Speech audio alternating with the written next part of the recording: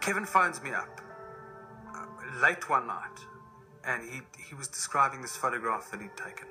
The photograph was basically about this emaciated little toddler crawling through the desert as if it's going to take one more little mini step and fall over and die. Just near this girl was a vulture, kind of hopping towards her.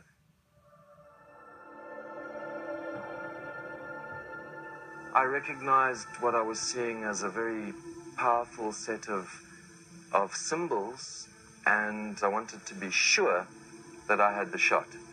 I watched the child continue walking towards the feeding center.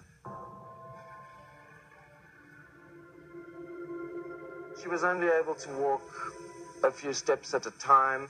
She would sit there for a while, and then after a while, she would struggle to get up. She needed to use her hands, and her legs would spread like this, and she sort of struggled and shook.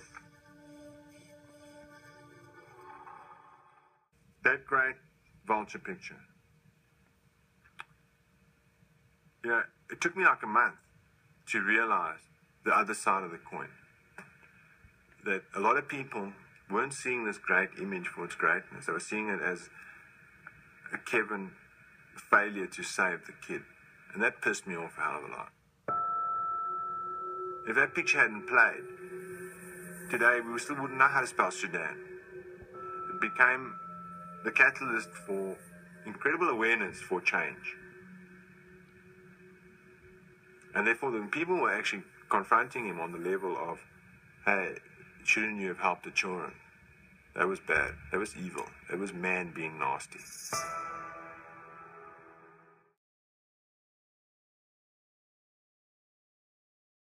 It may be difficult for people to understand, but as a photojournalist, my first instinct was to make the photograph. As soon as that job was done and the child moved on, I felt completely devastated. I think I tried to pray. I tried to talk to God, to assure him that if he got me out of this place, I